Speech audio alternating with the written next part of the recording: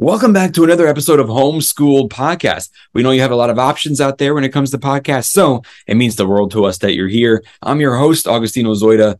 Really excited for you guys to hear this episode today because what an interesting topic that we're talking about today. I love this type of stuff. I don't do it as much as I'd like to here on Homeschool Podcast, but we should because it's very, very interesting. I find it fascinating.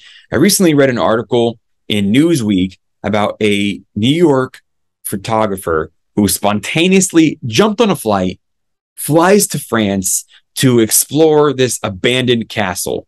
The castle was known to be owned by a victim of the Titanic tragedy, and judging by their photographs and videos that they took, it looked as almost as if they up and left, traveling Europe, got on the Titanic, and it looks like no one ever came back since. So very interesting, very eerie is the vibe I would get.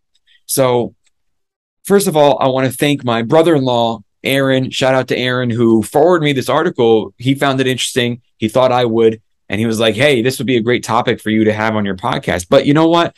I did one better. I went and reached out, found the guy who did the exploring, and we have him on our show today. So it's going to be really interesting to hear about his experience, what it was like to be there, if it was as eerie as it looked like it probably was, even from the photographs. We're going to learn about the family that lived there, and a little bit about what it took to get there and explore and photograph this historic castle. So before the episode begins, I would like to just give a big thank you to everybody who came out to see me in Dallas, Texas this last weekend. I had a great time, 6 amazing shows. I was there Thursday through Sunday. I had a lot of fun with everybody. Some people who, knew me, been listening to the show for years or supporting me as a stand-up comedian for years, finally got to meet them. They finally got to see me live. What a great time. And I met a lot of people that, just heard of me for the first time, came out to the show and really enjoyed it. I got to meet people. So if you guys were at the show, thank you. It was a pleasure to meet you and talk to some of you after the show. And I think I got some new friends there, and I'd love to go back. What a cool town in Plano, Texas, at the House of Comedy. I had a great time. If you guys want to see me perform live, I got some dates for you. You can see me this weekend in San Francisco, California. I'm doing the Cobb's Comedy Club. It's August 5th and 6th. So 2 shows Friday, 2 shows Saturday. So there you go. You got 4 opportunities to see me. If you're in the San Francisco area, I'd love to see you. The early shows, it's me and Sam Tripoli of the Tinfoil Hat podcast, which is just a great stand-up comedy show. And then the late shows, it's Tinfoil Hat Live. So if you're into conspiracies or you're a fan of the Tinfoil Hat podcast and Sam Tripoli, you can see him, myself, Eddie Bravo, the co-host of the Tinfoil Hat podcast, Xavier Guerrero. All of us are on you could stick around, buy tickets for the late show, talking some crazy conspiracies. That should be a lot of fun. So that's San Francisco. Come out August 5th and 6th. And then after that, I'm headed to Little Rock, Arkansas, August 31st through September 4th. I'm at the Looney Bin Comedy Club in Little Rock, Arkansas, and I hope to see you guys there. Then after that, I head over to Nebraska. It's September 15th and 16th. So that Thursday, I will be performing in Omaha, and then that Friday, I will be performing in Lincoln, Nebraska. So you got 2 chances to see me there. And then after that, I head to Massachusetts, October 7th and October 8th. The 7th, which is a Friday, you can see me in Worcester, Massachusetts. And then super excited for this one, October 8th, you can see me in Foxborough, Massachusetts. I'm actually performing in Foxborough, aka Gillette Stadium. I am performing in Gillette Stadium. If you know anything about me, I'm a giant fan of the Patriots. So this is super, super cool. And then the next day, Sunday, we're going to go watch the Patriots crush the Lions. So I'm looking forward to that one. Guys, these dates and everything else can be found at homeschooledpod.com. You can get tickets, everything. It's at homeschooledpod.com. Click on tour. Now, without further ado, here's the episode. I hope you enjoy. Please take your seats. School is now in session.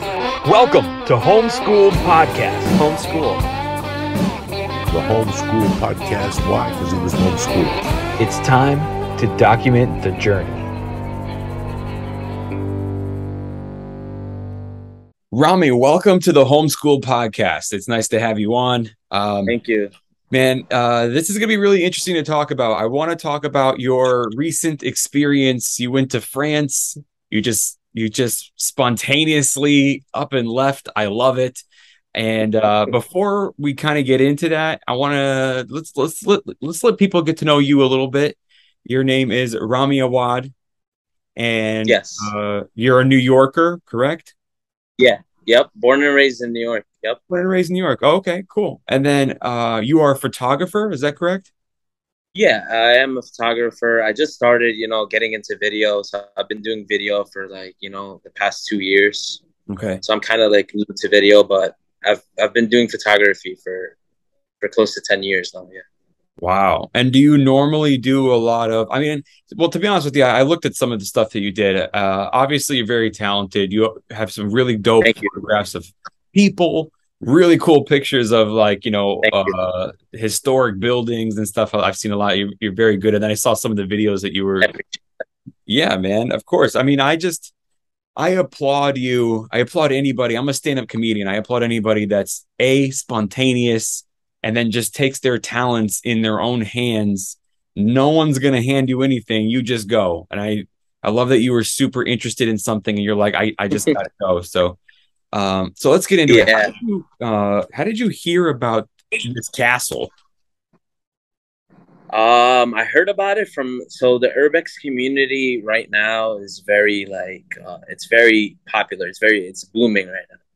A lot of people are going out and exploring these abandoned buildings. So I actually got the location. It's a very low-key location. Not a lot of people know about it, but I actually got the location from like a mutual explorer. Okay. Yeah. Did they went too before you did? They did go before us, yes. Wow. And so apparently, I don't want to give too much information, but this location was literally undoable for many years. Yeah, it was undoable. It was watched heavily. There's cameras, active cameras everywhere. There's like an organization that's like trying to like take ownership of it. Mm-hmm. It's like something weird, like with like French law or something. So like it was like kind of undoable for like many years. So when I heard of the opportunity, I jumped on it. Yeah. Like I literally like booked my ticket like 2 days. Like 2 days before. 2 days before you left? Yeah. Yeah. Mm-hmm. Wow. So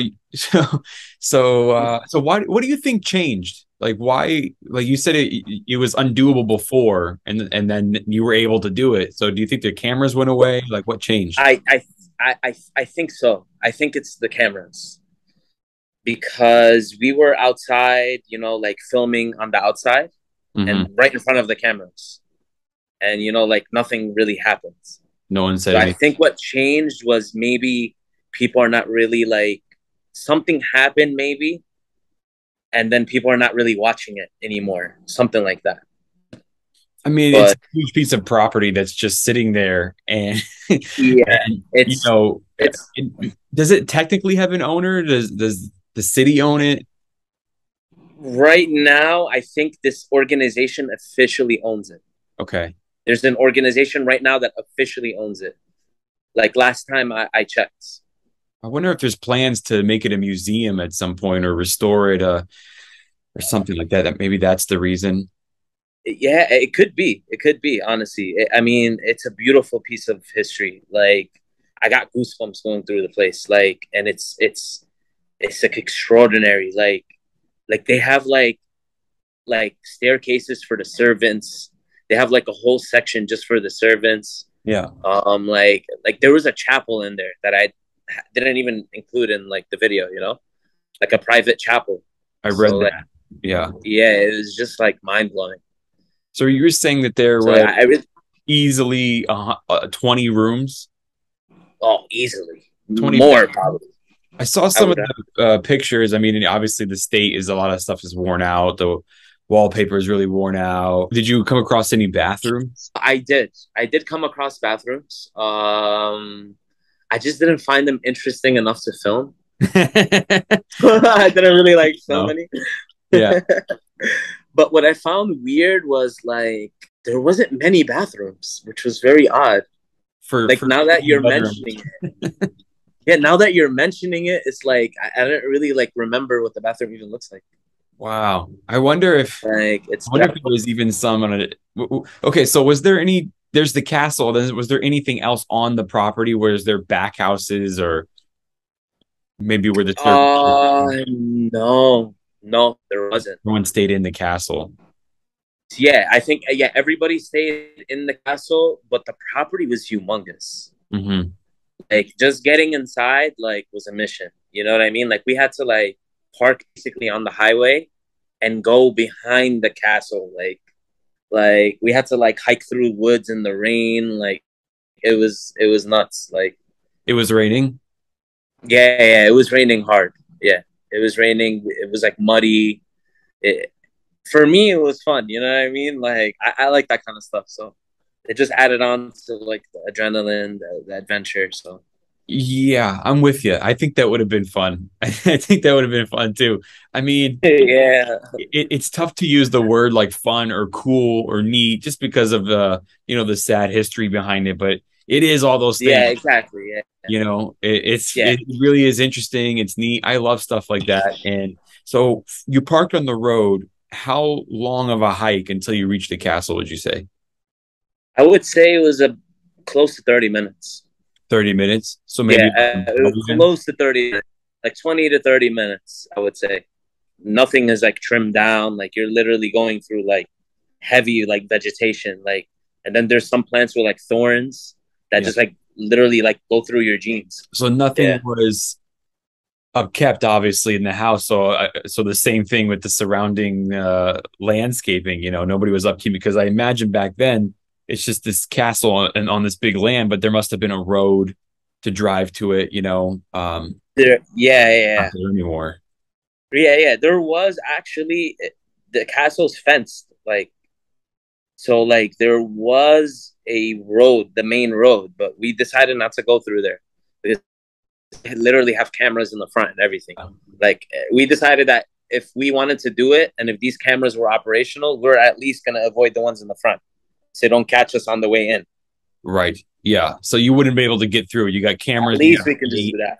Yeah, yeah, so you kind of, that's why you went from the back of it through the woods. exactly. And you weren't alone, you were with a few So people. it's kind of like a yeah. So I was with an explorer named Big Banks. Okay. Yeah, urbex, like urbexing, which is like urban exploring basically, but like in short, you want to take as little people as possible. If it's good to have one other person or maybe a third, but anything after that, it's like you're really risking it. So for what other reasons would you say that's a risk? I would imagine from what I was reading, it was very unsafe.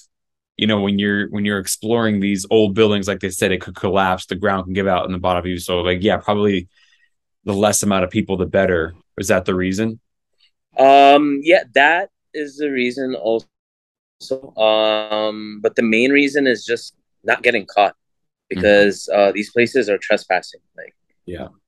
like even though like it's like an unwritten, like it's kind of like not trespassing, but like you would still get in trouble. You know what I mean? Right. So like the more people, like the more chances of you getting caught, kind of thing. So It's falling into this weird, I think, loophole or something, because technically it's trespassing, but like if it was honestly yeah, anyone had that much control over it, I feel like it would have been something by now. exactly. You get it. You get it. Right? And Yeah. it's probably like a lot of permits and a lot of stuff that they have to Mhm. deal with to do anything with it, whether they want to tear it down, restore it, sell it, make it a museum. Absolutely. If anything, I would hope that it would be a museum. Yeah, that would be nice. Like something with the history, but then like, yeah, I mean that would be nice. I feel like, but you think people, yeah, people would go there because of the history of it. So I mean, the Titanic wreckage is one of the most famous tragedies in history. true. I think that it would have such a huge fan base that people are so interested and fascinated by it that I think it would be an attraction. Absolutely, yeah. And I really hope they make it like to something like that. That would be that Yeah. would be sweet. Then you can go back through the front door. Yeah. You'll be welcomed in. You buy a ticket, and they're like, "Hey, isn't this you on this video footage we have?" That's funny. So are they officially calling it the Ostby House? Is that what it's is? Do you think that's how it's pronounced? I was calling it Ostby. That's like the family's last name. Yes, I believe. Yeah, yeah. That's what everybody's calling it right now. The previous owner and the most recent owner, right? It's supposed to be Engelhart Cornelius Ostby, and he's a jeweler. He's Norwegian, but he lived there in this castle. Obviously, it seemed like a lot of servants. He had, from what I could read, he had 5 kids, 4 boys, the youngest daughter, and it was himself. I guess the wife passed away several years back, but it was himself Yeah, and his youngest daughter that were actually yeah, aboard the Titanic. From what I read, it yeah. was just him and his daughter, and then they had met up with another couple who Yes, they had while traveling. They recently met, and then they were all friends and everything. yeah. So a little bit about what I read about the Ostbys is and the actual story with the Titanic. It seemed that they were all over. They were traveling Egypt everywhere. He was obviously working, traveling jeweler, and but they boarded from Europe. They boarded the Titanic from Europe still. So Yes. I don't know if they were coming from home or what the deal was. So from their experience, these are obviously, he was a wealthy jeweler. By the castle and the amount of rooms, you can tell that he was extremely wealthy. Definitely. Definitely stayed in the higher end of first class on the ship. And Yes. from what Helen is his youngest daughter, from what she described in interviews when I was reading about it, is the way that she described is not as much panic as you would think, because they were one of the early on quarters that were notified, hey, get to the upper deck. So because they're in first class. So everyone in first class had first advantage of survival, which is, Okay. you watch the movie Titanic, they kind of touch on that, that the middle class or the lower class that were just staying in bunks and things like that, they were told last and also seated on lifeboats last, and most of them lost their lives. And so from what Helen's description was that she heard the thud and she felt it, and she said that she got up and put some clothes on, and at the time she's maybe 16-year-old girl, and she wasn't staying in the same room with her dad. That's how wealthy these people are. She had That's true. yeah, they had two luxurious rooms, and she had her own. So she says she actually thinks to herself, even though she had no idea what the thud was and the noise was, she thought to herself, what if I'm going to be in the water? I don't want to wear a lot of heavy clothes. And so she didn't put so much clothes on. And then she goes out and she sees her father. And she said it was her father's talking with the other people in their area about what was that. And then some staff comes and says, oh, don't worry, everything's okay.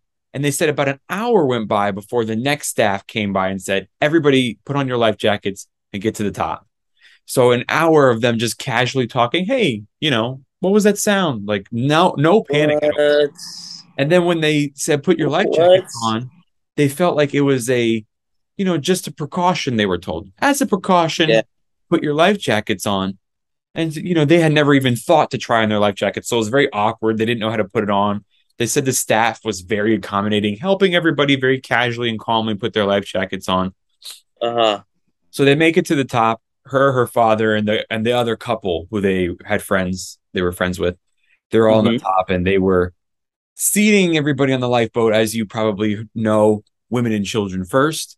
And they only hold maybe, I think, 12, 14 people on the lifeboats. So you've got... That's a little amount. Very little amount. There was nowhere near enough lifeboats on this ship to accommodate everybody. And they certainly did not.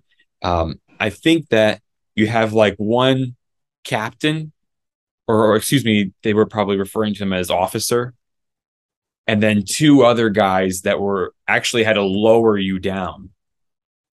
Oh my good. They didn't even have like a mechanism for it, like a machine. No. So at the top, there's one guy on each side lowering you. So it's going like this, and then like Did it jam or that's just how it was? I think back then that's how it was.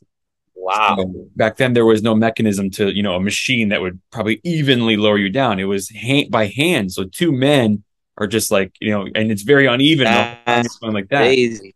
Yes, and it's dark in the middle of the ocean, and so they're letting So you have the first officer, all women, and then at the end of each lifeboat, they would go, okay, two men can jump on board. This gentleman, what's his name? Is it Engelhart? I guess you pronounce it, Cornelius Ostby, who owned the castle that you went to. He says to his daughter, because the the wealthy are not being really seeing the panic. Yeah. Else's.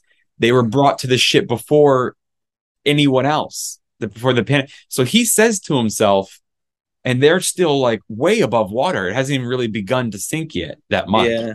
He calmly says, we're all going to be cold out on these lifeboats. Oh my God. Wait. Let me run back to my room and let's get some coats for us. Wait, I don't mean to laugh, but it's just like, yeah, that's how. What? This is his reaction. It's just wow. So he left mind blowing coats for him and his daughter Helen. Yeah. They're like, you cannot wait. You have, if you get a lifeboat, take it. So this little girl gets on the lifeboat with the woman who is her father's friend. The husband not allowed to get on yet because women and children first. So she went on with her, and she says that was the last time she ever saw her father. His body was later found. Oh my God. Yeah, he did not survive. Wow. So I don't know what happened between. And by the way, researching this, there was a couple of articles that said, because apparently this castle you went to at the time, this is a very famous family in town. Very famous family because of all their wealth.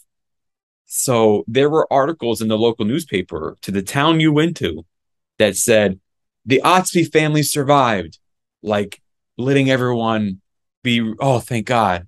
We're glad that they're okay. But it wasn't until like 2 days later that they found his body. It was identified by one of his employees. Oh my goodness. And his daughter went home with the friend. But I don't know what happened in that time of the daughter, her father's dead. She has some brothers, but they live all over the world. And does she ever go back to that castle? Is what I want to know, because it kind of looks like from your pictures now. That's a good question. Maybe you were there. You tell me. It seemed like they up and left to go on travel, and no one has been back since. Mm-hmm. So that's what it seemed like. That's why the city or this organization that's been trying to get a hold of it for so long, that technically owes it, probably has such difficulty doing anything with it because of the state it was left in. Now, I also kind of read that he did have a will and left all his money to his kids and everything. And she actually did go on to continue his jewelry business with her brother as an adult woman. She was very successful. So why is the house still left that way? I wonder. Wow. I mean, I have the same question. It's like it's nuts that they would something like that. Yeah, but I believe that it was sold.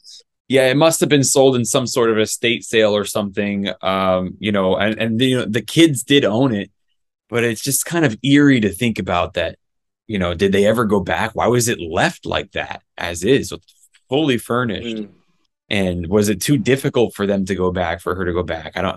I mean, who knows the real story? That story you just told me, it's crazy. Like him going back for the jacket. Right. Because he kind of like misunderestimated the situation a little bit. Like he kind of thought it would be like routine, just like we're going to get out, Yeah, they thought they're taking these lifeboats to ferry over to another ship that they were told was going to be waiting for them. And there wasn't until maybe 4 or 5 o'clock in the morning was there another ship that came, for the survivors. Wow. So you were there. The article kind of describes the feeling that you felt there. I would imagine it would be very eerie. Honestly, like I know it sounds like really cliche, but I felt like the place was like haunted. Mm-hmm. Like honestly, I wouldn't be surprised that you like get that feeling I from heard it. like weird. Yeah, like I heard like church bells at one point. Like it was very like faint. Like I heard church bells. Like I heard like weird like a pantry closing at one point. I don't know. Like the people who were with me heard it too. So but like I don't know. I just feel I would just personally like assume it that was place. haunted. Like, I don't Even know. That if it's place not is haunted. sus, man. Like you can't help but think when you're in there how eerie this must be. And you know, I mean, I went to a museum once that has a piece of the Titanic, just a piece of the ship on display. Yeah, And even being around that, I felt eerie. So I can't imagine. yeah, yeah. And in there was like a few dead birds, like small Mhm. birds. It really did sell. The kids maybe sold the property, and maybe the family moved in and it was just haunted, and they just got out of there and never went back. Yeah, I mean, we don't really know. You know what I mean? Like, I don't think they would even report it. I did this little adventure.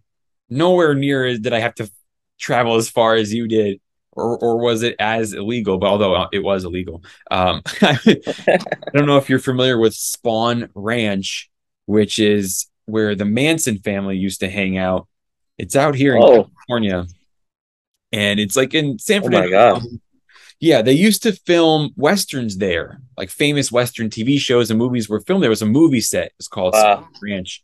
And George Spawn, the guy who owned it, eventually lost the business. And they didn't film things there anymore. And he became blind and poor. And he let the Manson family stay there. And uh, Yeah.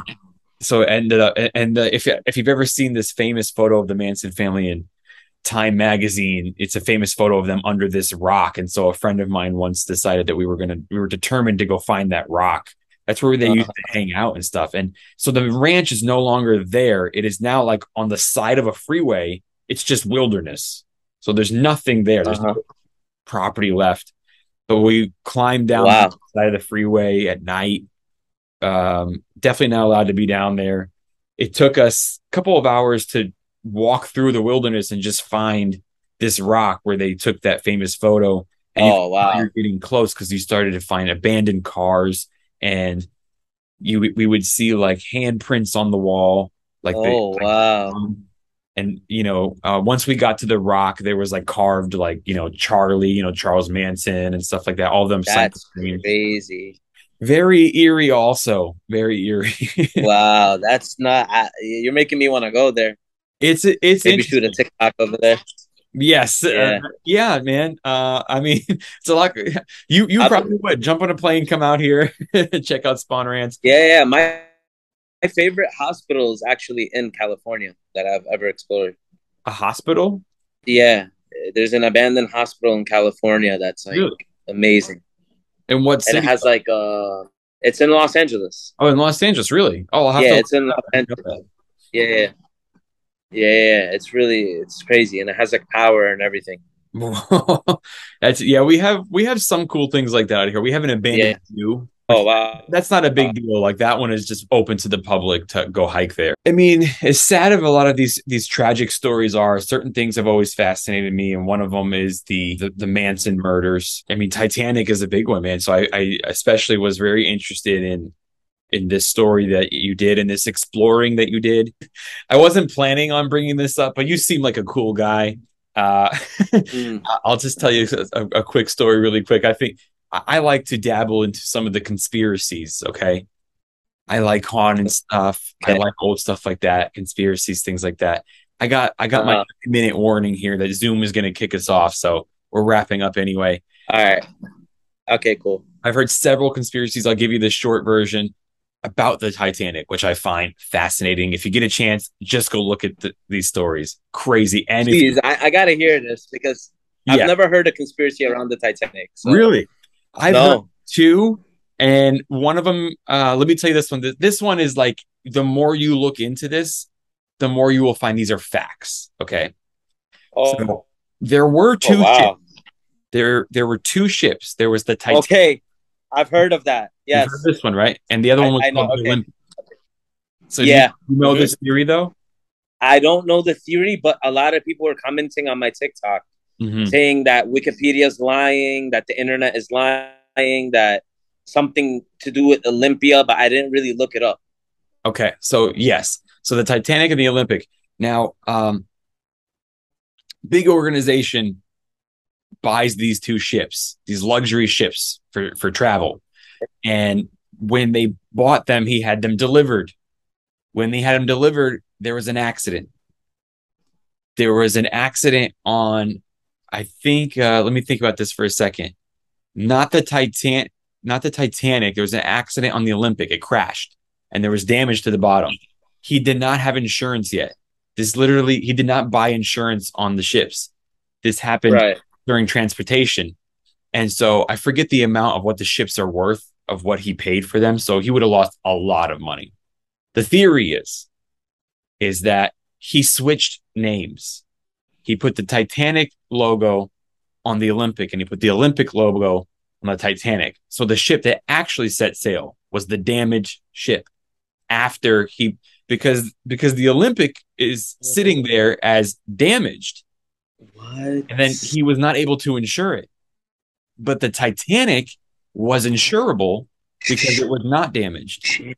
What? He probably switched name tags, now called that one the Titanic, and insured it. Let it set. Absolutely. So there's more. Not only did he do this knowing that, hundreds and hundreds of people were going to die tragically, and he would get his money back for his ship, but he also used it even more to his advantage. Because this person that we're talking about that did this, by the way, is Rockefeller. J.P. Morgan. As now, as you know, as J.P. Morgan Chase, he was heavily involved with all the banking back then.